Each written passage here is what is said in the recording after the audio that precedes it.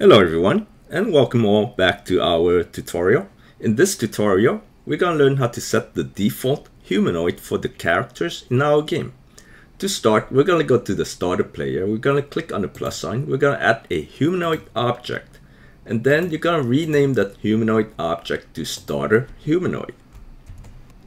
So now we can go to the properties window of the StarterHumanoid and you can change any property you want. And that's going to be the default property for all the characters that joins the game. For example, I'm going to go down to break joints on death. I'm going to uncheck that. And I'm going to go down a little bit further. I'm going to set the walk speed to 99. And I'm going to set the jump power to 300. Let's now play and take a look. All characters that joins the game is going to have those properties. You can see I can run really fast, jump really high. And let's see what happens if I die. My joints are not going to be broken up. It's staying intact. So that was it. That's how you set the default humanoid for all the characters in your game. I just want to show you one more thing. In our prior tutorial, we have learned how to set the starter character. So now I'm going to bring our starter character from our prior tutorial into the starter player, just to show you a complete picture of the starter player. All these objects in the starter player, the starter humanoid, which we just did, the starter character scripts, and starter player scripts, those are all the different objects that you can have inside your starter player. Let's play again, take a look.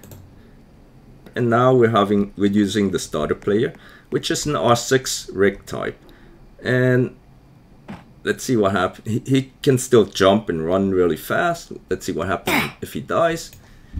The joints are staying intact as well.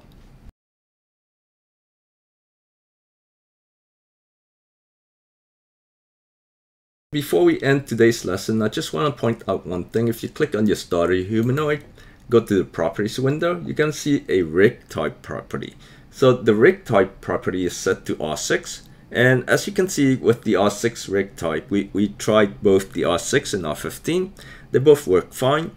But in case you find something wrong, something that doesn't work right, one thing you might want to do is you want to match the characters in your game to the rig type of the starter humanoid. To do that, you can go to game setting and you click on avatar, and you can force the player to choose either an R6 or R15. If you let the player choose whatever they want, then you can have a mismatch. The player could have like an R15 and your starter humanoid is using an R6 rig type, or the other way around.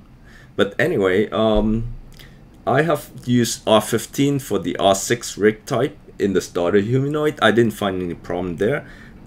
But the opposite, when the starter humanoid, I set it to R15 and I use an R6, I noticed that when the player with an R6 rig type dies, the player sometimes doesn't respawn back into the game. So just keep that in mind. Alright, other than that, just give it a try, have fun, and take care. We'll see you in the next tutorial.